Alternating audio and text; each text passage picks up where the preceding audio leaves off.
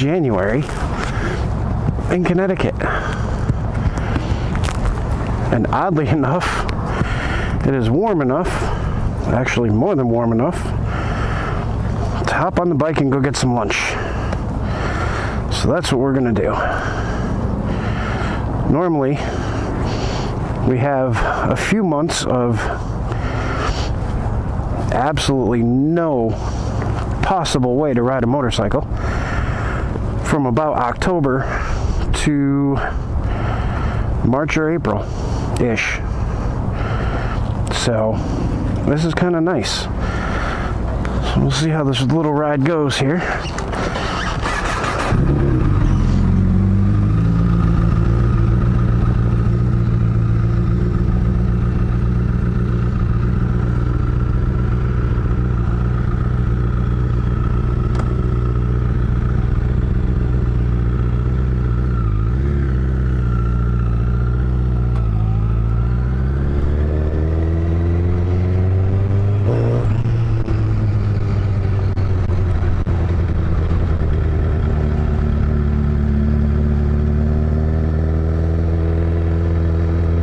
So far, so good. I actually can't believe how warm it is out here right now. It's crazy.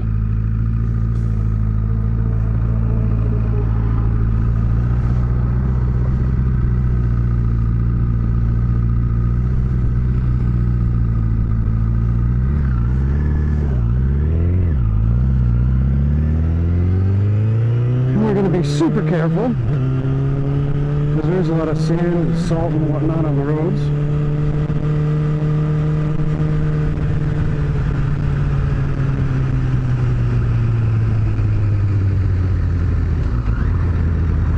So we do have to be a little bit cautious, but figured, you know what, we're going to take a ride.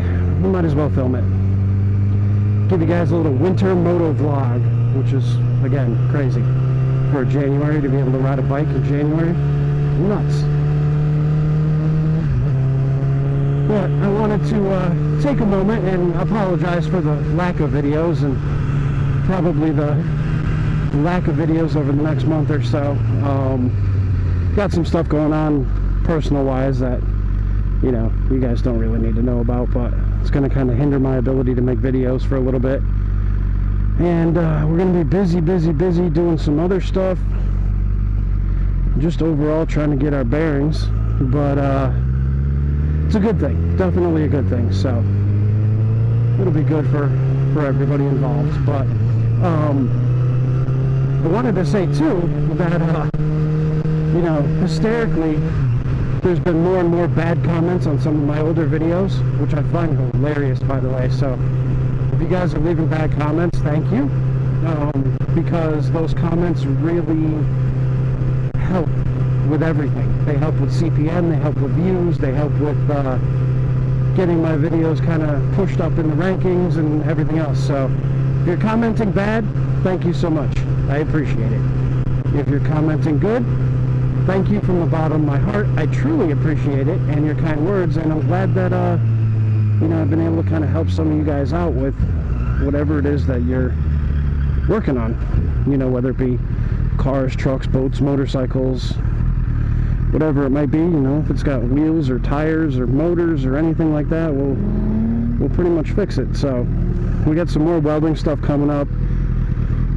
We got some stuff that we're going to be doing for Jimmy, which is not unusual. We do a lot of stuff with those guys. Love those guys. Him and Adam are amazing.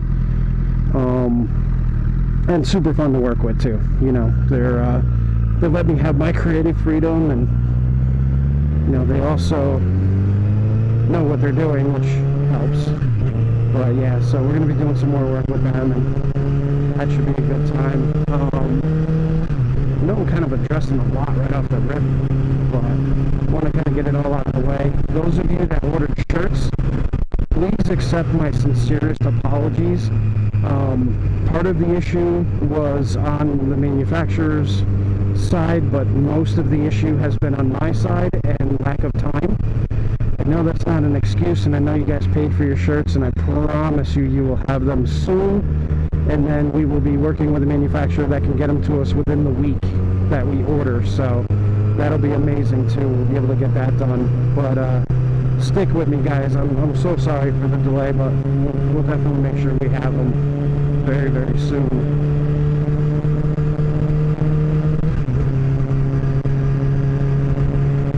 But yeah, so, you know, just things are getting crazy around the shop. It's a new year. There's money floating around. People want to spend it.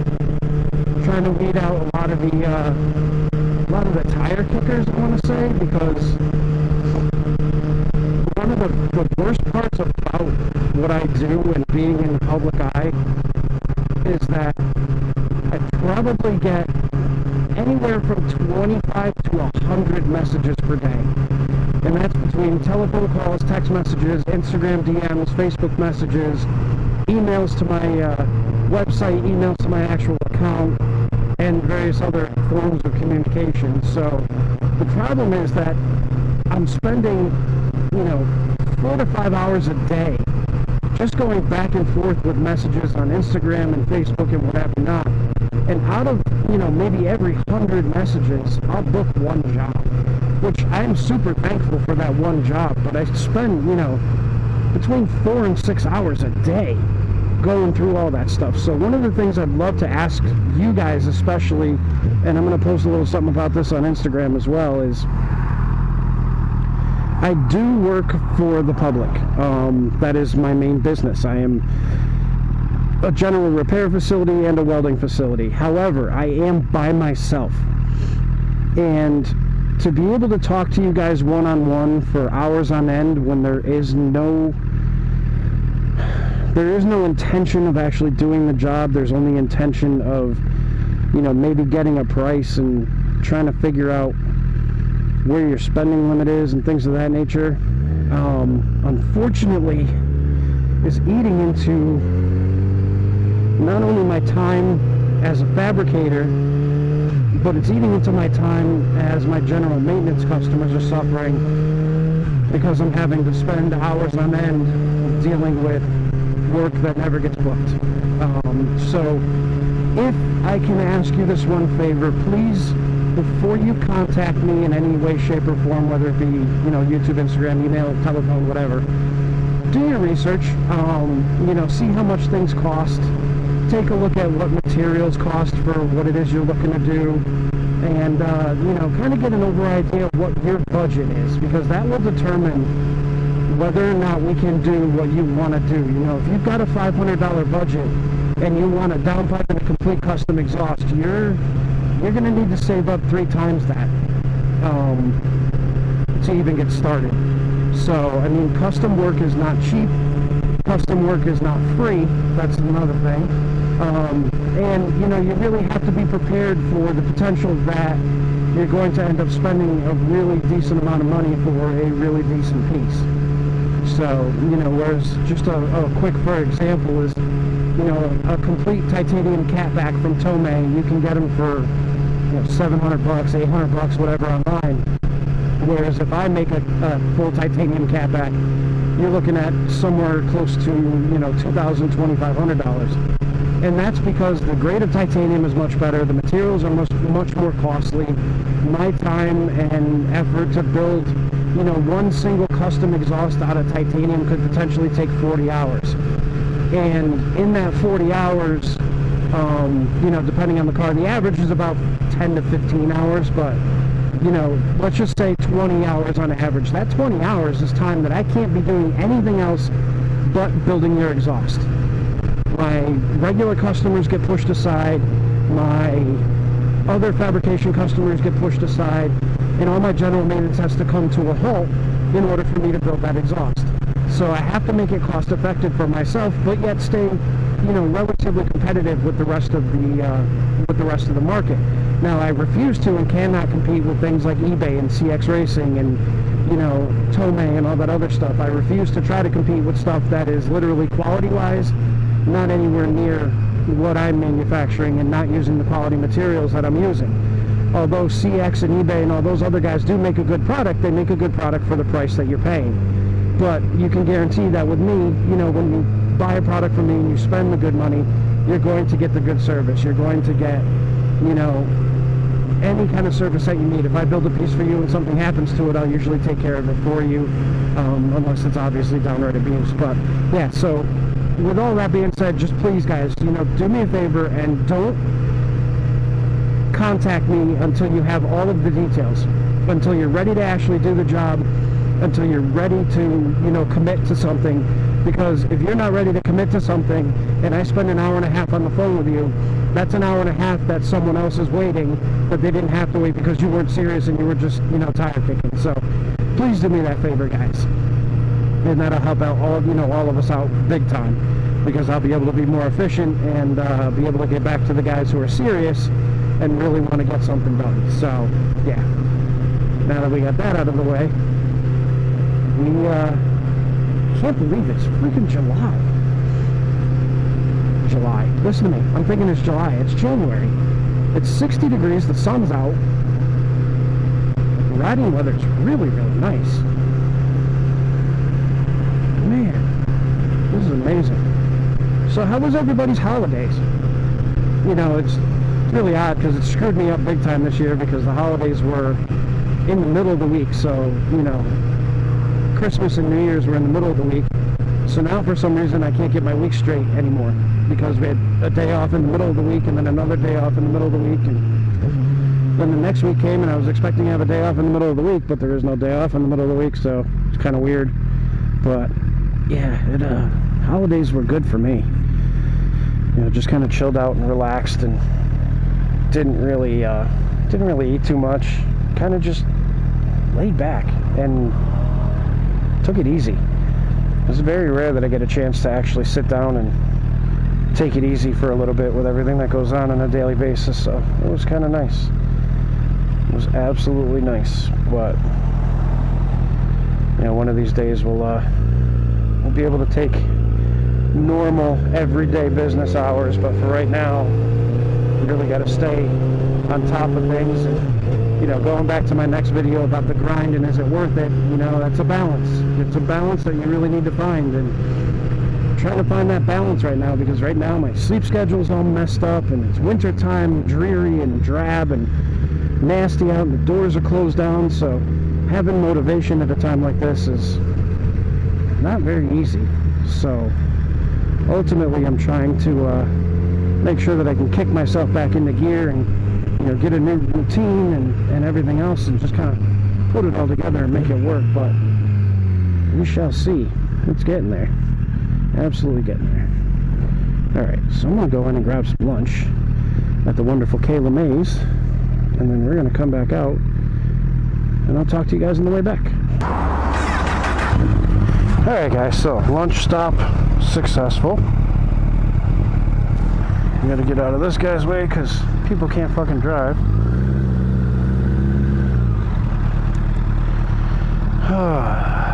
What a nice day. Sometimes I wish that we could have weather like this all the time. 65, 70, 75 degrees would be great. But it's Connecticut. This weather's really creepy. Doesn't make any sense half the time. Like right now, it's literally 60 degrees. But I'm going to stop talking about that. So like I was saying before, I stopped for lunch. One of the things about, you know, the last video that I posted, we won't get too far into it, but I figure I got the time, might as well. The grind, and I see it every day. Oh, I'm on my grind, I'm on my grind, I'm on my grind. Well, you know what? You're going to grind yourself right into the ground. And yeah, you might have stuff. You might have motorcycles and cars and money and gold chains and watches and, you know, all the other stuff that you deem to be successful, but I need more hands if I were to try to count the amount of people that I met who had tons and tons of money and absolutely zero happiness. None whatsoever. The most miserable people I ever met were people that spent their entire lives on the grind and doing, you know, what they thought they needed to do, and they kind of got stuck in that squirrel cage just kept running in circles and running in circles, and eventually their life passed them by and they're miserable. So finding a balance is great. Like, by all means, take a few years of your life, work as hard as you possibly can, get yourself a nice flow, and then keep working hard, but just don't kill yourself. And that's the balance that's tough, because you know, you balance out, all right, do I put in 12 hours today, or do I put in 6 and watch TV for the rest of the day? Or, you know, do I put in 12 hours today, or do I go hang out with friends and just not work? You know, and in my case, it's very easy to do because I don't have a boss. I don't have a 9 to 5. I have my shop. And my shop is all dependent on me. So there are days like today, you know, I don't feel like doing anything today. And hence why I'm out on the bike. It's a nice day. We haven't had a nice day in a long time. And I'm out on the bike and I'm riding around. And that to me is more important right now than driving all over God's creation trying to source a belt for a 2013 Sprinter that doesn't need to be done until Monday. So why am I going to waste my time today running around like a moron trying to find a belt and, you know, spending all kinds of money on gas and doing all kinds of stupid crap like that to try to get something done that literally doesn't have to be done until Monday? Now you can make the argument, Justin, why don't you just do it now, get it over with, and then you got the whole rest of the weekend to yourself? Well, the problem with that is in the wintertime, this day is not going to last. We might get another one tomorrow, but it's supposed to rain tomorrow, so it's going to be warm and rainy. And look at this, I got a giant hole in my freaking glove. But it's supposed to be warm and rainy, so you know what? Take advantage of these things while you can, because tomorrow the work is still going to be there. And now if I put in the effort tomorrow or Monday, then I'll you know, Saturday will be a wash and I will have had a decent time riding my bike in the middle of January. And you know, so stuff like that. It's like finding a balance, and that's pretty much everything in your life. You know, you need to really balance out everything in your life, and that's including, you know, relationships and friendships and, you know, things like partying and drinking and smoking and all that other happy stuff that goes along with life. You got to balance that out, because you know what? If you do too much of any one of those things, you're bound to leave something behind.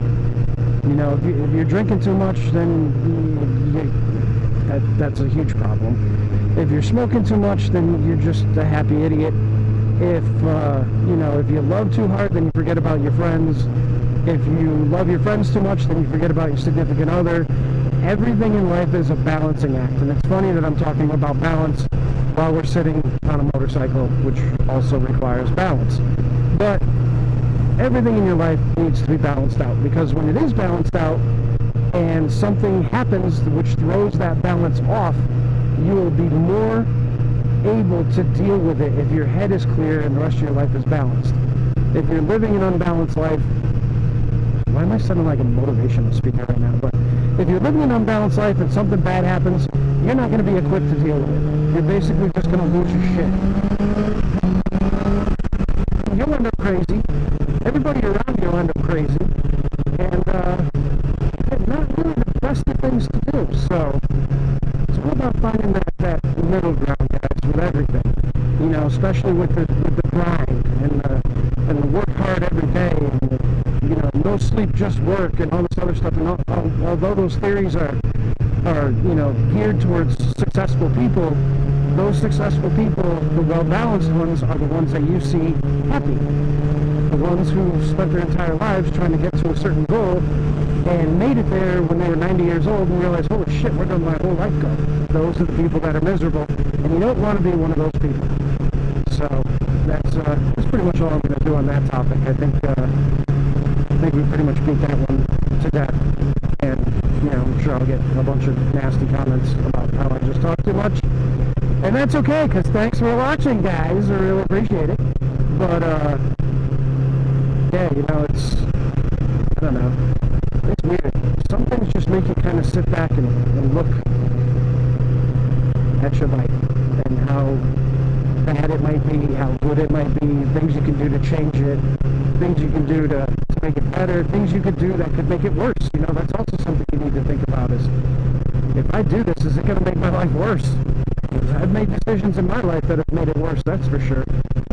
But all in all, take care of yourselves, be as kind to yourself as you possibly can, and be kind to others, but just remember, you gotta love yourself first before you can love anybody else or anything else. So once you love yourself, you're golden.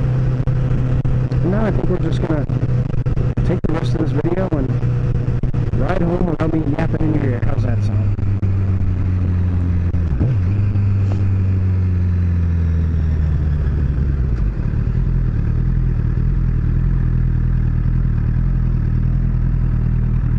Oh.